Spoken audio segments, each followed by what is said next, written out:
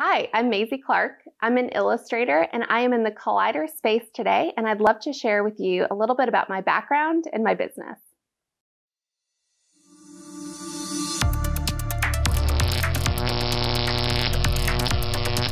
My background is in interior design. I have my bachelor's degree in interior design, and I have my master's in exhibition design. But I have been drawing and creating my entire life. I'm originally from Northern Virginia and relocated to Louisville in 2014, designing trade show exhibits.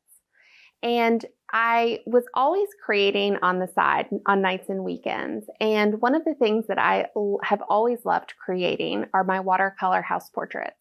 These were a product of being a poor graduate student, and I needed gifts for friends and family.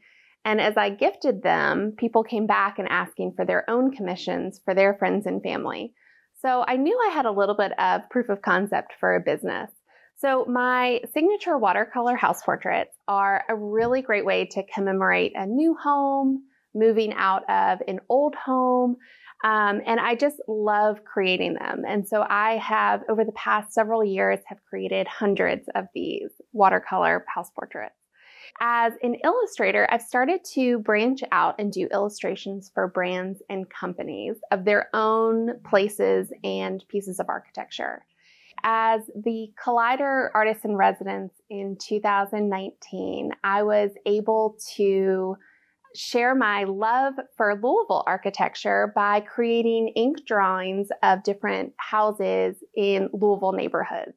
I've always loved learning and drawing architecture, and this was such a great way for me to explore and share that knowledge with the library community. Here's a watercolor illustration of an interior that I did for a company in 2020 when all of the photo shoots got canceled. They needed representation of artwork and interior spaces.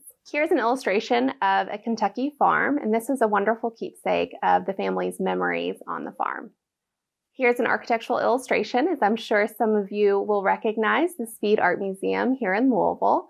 I've loved working with them and commemorating the facade of their building. So here is an overhead view of the garden in the paddock at Churchill Downs.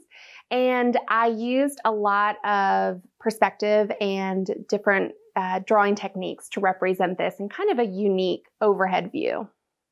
And here's an illustration of the old state capitol in Frankfort that I completed for the Kentucky Historical Society. I've also loved commemorating the state's history too. And also recently I was profiled in Southern Lady magazine, and they were able to profile all of the tea towels and ceramic and silk scarves that I produced with my original illustrations. So that was a very exciting article.